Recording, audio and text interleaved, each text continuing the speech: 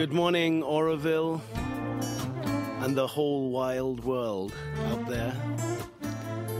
Krishna McKenzie here, sharing with you this road back to nature, exploring our relationship with where our food comes from.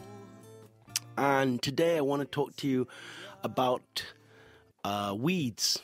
So recently, about a couple of months ago, I started working with Nina Sengupta, who is a very well-known figure in Auroville. She is the queen of weeds in Auroville. And I think she's also starting a radio show, actually, soon here on Auroville Radio. Next Friday, it's going to start. And working with Nina has been such an eye-opener because my whole experience of permaculture and natural farming has been through the philosophy and the teachings of Masanobu Fukuoka, which is very much about a non-interventional farming, recognizing that nature's natural processes are far superior to the plow and to pesticides and to all the actions that man seems to do to nature, seems to bring him away from nature because they have repercussions like destroying, with the plow we destroy subtle structures in the soil, and we expose all the microorganisms to intense sunlight and of course then kill them, and we compress the soil under the weight of a tractor. So although this looks like an intelligent, practice, technique of farming, it's actually destructive. And because it's destructive, then we need to, compromise and do things to make up for the mistakes that we've done. So there's a great foolishness in that. Whereas if you look at nature, in nature the earthworms are the plow and the roots are the plow. And the less we weed, the less weeds there are. The less, at least, dominant weeds. Because when the soil is very impoverished, then we start to have these very pioneer weeds with very intense root systems that are very hard to get out, and you spend all your time trying to weed the land. But when you stop plowing and the soil takes on a much more diverse like a makeup of life in the soil, then the structure of the soil changes. And because the structure of the soil changes, thus the types of weed that populate the soil, they change and they become much softer weeds, which are easily removed and can just, even in many cases, just be chopped and dropped and be returned as mulch. So that just gives one example of how nature is really superior. And what I've seen with this work on valuing the edible weeds in Auroville is such an eye-opener, because it goes even one step further in that valuation, that there are so many weeds that grow. There's no plowing, there's no weeding, there's no sowing, there's no watering, there's nothing much to be done. And yet, if you start to explore these weeds, you see, wow, they're in abundance. Now, this last few weeks, I've been doing these videos with Nina for the crowdfunding of her reprinting her amazing book, Edible Weeds and Naturally Growing Plants in Auroville, which is actually a coloring book. And she has two more editions in the series that are coming out, which are on medicinal weeds and edible flowers. So we've been doing these YouTube videos a few times a week in the mornings. And the first one we did was on the wild passion fruit leaf. So the wild passion fruit as a plant. So we looked at I was familiar with the plant. I know the plant. I know all these plants.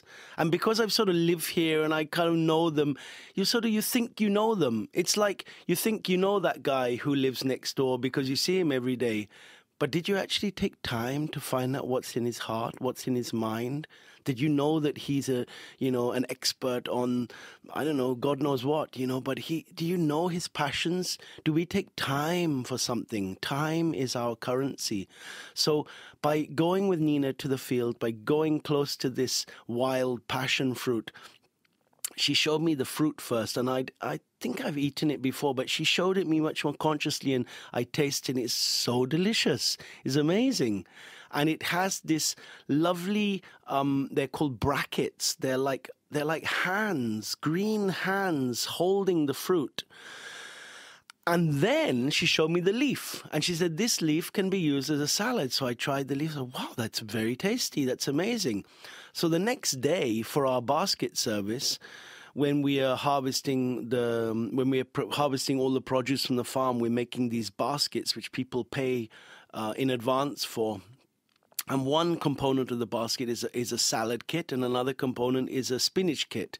So the salad kit just has a diversity of salad greens in it. So we added this wild passion fruit leaf to the salad kit. And the response we got from people was really amazing, how much they liked it. And this was something that's been there all the time. As Nina's words are, they are here and now. You know, they've always been here. But we're too blind to see them. So that has become a staple now in the salad kit. And it's free, and it's there, and it's always there. And then we explored a plant called the Gangetic primrose, or Chinese violet. I think the local names are rather sort of arbitrary. They, you know, if you go to village, you can see a lot of variation in local names. But this Gangetic primrose is a weed that has such a delicate and tender crunch to it, very lovely taste. And it sort of populates itself. It makes like this colony inside the gap between two banana trees. And it has these lovely little white flowers, which, if I'm not mistaken, are also edible. And a number of times I've been with the garden, community garden project that I'm doing, I've gone to people's houses and I've said to them, you know, you really should explore the weeds. And I've turned around and I've seen that plant. I've said, look, try that leaf. And boom, they've eaten it. And they go, wow. And I think what happens, they sort of wonder why they're trying to grow carrots. You know, they wonder why they're even bothering trying to grow big palak spinach with big leaves when they have this beautiful leaf just growing everywhere around them. So this leaf we also started harvesting, and it's also part of the salad kit now, along with the rosella that we already were giving, and the chicken spinach that we already were giving, and a few other bits and pieces that were already there as components. And again, people are so amazed by it. They think it's wonderful. Then there's a third leaf that Nina introduced me to, and again, I know it. I mean, I've been farming for the last 27 years here in Auroville. I know it. And this I know it is actually an arrogance. It's an arrogance that says, I know everything and I don't need to be told. But actually, we don't know. Okay, you know the face, you know the color, you know the shape, but do you know it? So this plant is a cousin of the amaranth, and it's called purple joyweed or Brazilian joyweed.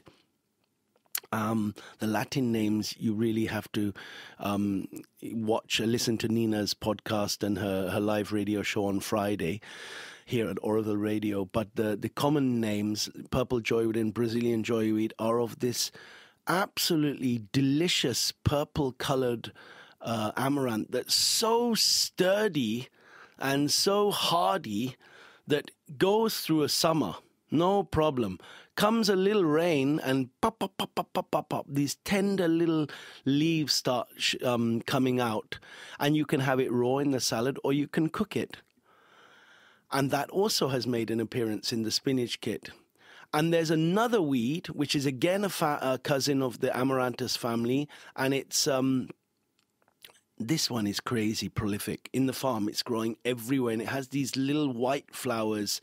They're a bit like, if you're familiar with the mother's names that she's given to the flowers, this is a bit like immortality. And I think it's called, I'm not quite sure the name. I think it's integral immortality or something like that. But it's an amazing spinach, again, that's everywhere. So when the ladies are harvesting in the morning, I say, don't forget to bring that one in. They bring like a huge bucket of it in, and you can eat the flowers. I think it's a good diuretic and good for, I don't know, I'm not quite sure, but there's so many medicinal values for all of these plants. You really have to research it yourself. Like I tell people, don't say Krishna told me. Go on Google, find the Latin name, write it out, research it, ask Nina, ask questions. She's got a beautiful Facebook page called Edible Weed Walk and a YouTube channel called Edible Weed Walk, which is really worth checking out. And find out those values oneself. I think that's really important. I know the Gangetic primrose is very good for asthma, and it's very good for all sort of bronchitis and the lungs, because there's a certain chemical in it, and that chemical is well known for having value for the lungs. So in this last couple of weeks, these 4 plants all of a sudden have become regular characters in our cafe and in the basket service, enriching people's diets, enriching people's health, adding one more component of diversity to their food and tastes and quality and color, and bringing income for us as well, bringing value to our society by simply valuing something that was already there. So that really is an eye-opener for me. Nina says it's, I think she calls it the ultimate organic, it's the ultimate organic, because it's just there and there's nothing to do. And it's always been there. It's been there in the past. It's there. It's here in the present. It's in the past. It's part of traditions, traditional recipes. But in the future, we can develop new recipes, create new traditions with it. So it's from the past in the present, into the future. And it's so important that this knowledge comes alive in our community. I have a vision of Auroville schools having a class once a week where every student goes with Nina's book and identifies plants, harvests plants, has a chance to make food with those plants and eat it. And and from that book, then there comes a biology class, an ecology class, botany class. There comes an art class, using the coloring book. There comes maybe even a poetry class comes out of that. Maybe a little film class emerges out of that, or who knows, kids making little YouTube videos explaining to other kids the importance of this plant and its qualities and nutritional medicinal values. So I see education emerging from this knowledge as well as nutrition. And most importantly, I see a reconnect to Mother Nature. It's a sensitivity to this planet and thus to each other and to all life. And that sensitivity is, I think, at the very root of a renaissance of well-being in this world, between us in society as well as on an ecological level. The crowdfunding is aimed not just at people giving $10 and getting a book. The crowdfunding is actually aimed at this vision, where people would sponsor a school to maybe get all 3 books, or maybe a few copies of each of the books, and then have a couple of the teachers come every month to Auroville, to Nina, to have a training of how to value this book and how to use this book to create a syllabus, to create a content in their school, in their classes, how to bring that into their curriculum. So actually, when people are contributing to this crowdfunding, they're actually contributing to a vision of a road back to nature through valuing edible weeds in the society and education. And we're going to start that crowdfunding hopefully sometime probably in September. It's a huge work. It's really a huge work. So if anyone's out there who has any ideas and can offer any help and time and contacts, or if you have $1 million, just let us know, because it would be so wonderful if we could get this book, get these books printed. And for Nina, it's really important not just to make a cheap version of this book. For Nina, and saying for Nina, it seems silly. I completely agree with her. She has got this book made with handmade paper. It's even the binding is done with cotton threads, and there's no, there's this completely natural material. And when you hold it, you feel like you're holding something precious. And then there's the interaction of doing the coloring.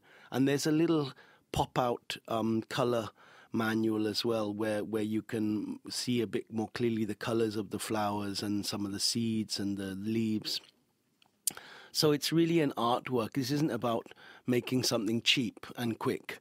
This is about it's about investing, and we should invest. We should invest into this type of education. This shouldn't be a shortcut sort of thing. I think her vision needs to be honored. Her work needs to be honored. And what better way than getting this to every kid in the schools in Auroville and in this bioregion. So thanks for sharing with me this week. Go to Edible Weed Walk on YouTube. And many of these plants that we're talking about are slowly being represented in videos that Nina has been doing. I've been doing them with her at the beginning, but I think other people are also going to join her.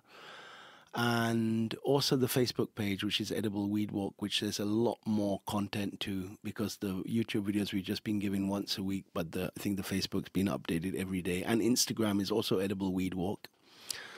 So check it out. And I look forward to speaking to you next week. You take care. Thank you very much.